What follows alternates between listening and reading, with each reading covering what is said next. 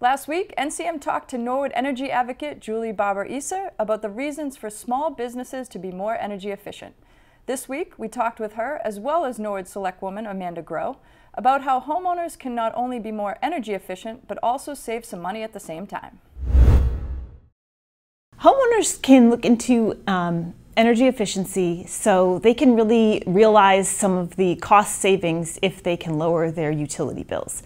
A lot of items like air sealing, which would seal up the gaps along your windows and doors, can be done at no cost to you. And then something like insulation can be done at a steep discount. So it can really save homeowners a lot of money, and then it's also good for the environment. Norwood Selectman Amanda Groh was one of the homeowners in town that looked to improve her energy efficiency. Groh had a geothermal heat pump installed at her home a couple years ago, and currently through Mass Save, homeowners can save a decent amount of money if they're looking to install a heat pump in their own homes. Currently, through Mass Save, homeowners can get $15,000 off the cost of a geothermal system like Amanda's. And then other heat pumps, there's a variety of different heat pumps that fit different homes and different budgets.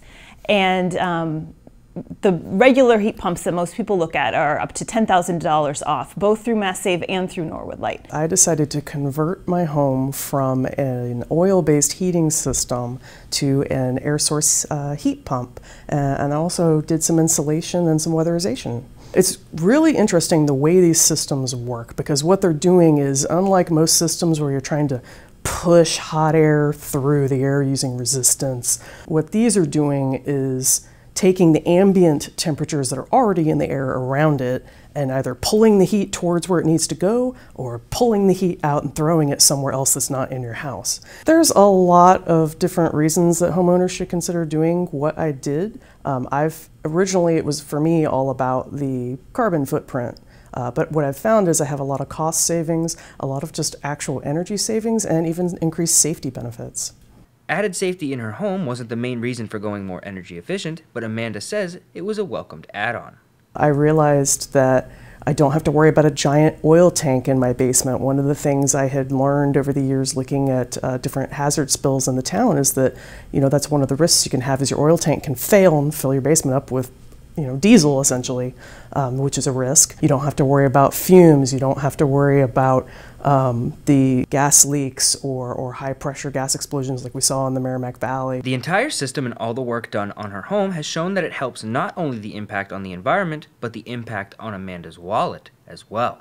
This has helped us in many ways in our home. First off, we weren't originally planning for this to be a huge major change, maybe some cost savings, but we found that it was a lot of cost savings. We actually allowed Norwood Light and the town's energy manager access to the data about the changes in our energy usage. So by the time we got done with all these projects of doing the insulation, getting the heat pumps, changing the water heater, by the end of it, we're looking at like 40% savings in terms of our energy bill, and the amount of electricity usage that we're using now, it only increased by like 17%, but our overall cost savings was 40% compared to what we were paying to refill the oil tank. The one thing I wanted residents of Norwood to take away from this interview was when I first did this, it was about lowering my carbon footprint, but what I found was sometimes with a big decision like this where you're making such a radical change to your home, these are systems that last like decades of the house that you're in.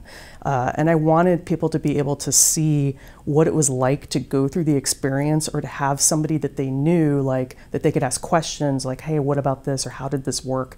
And so I think it's really important to talk to people that you know, to get their feedback if they've done one of these systems. And I know that there's lots of people in town that have at this point.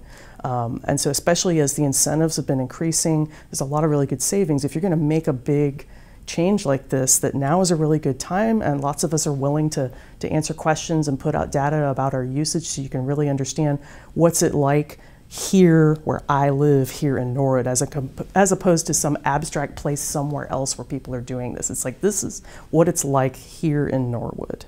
Even though Amanda was one of the homeowners to have the heat pump be one of the first things installed, now residents have to start with a home energy assessment and get weatherization and insulation before they can get their rebate on a heat pump.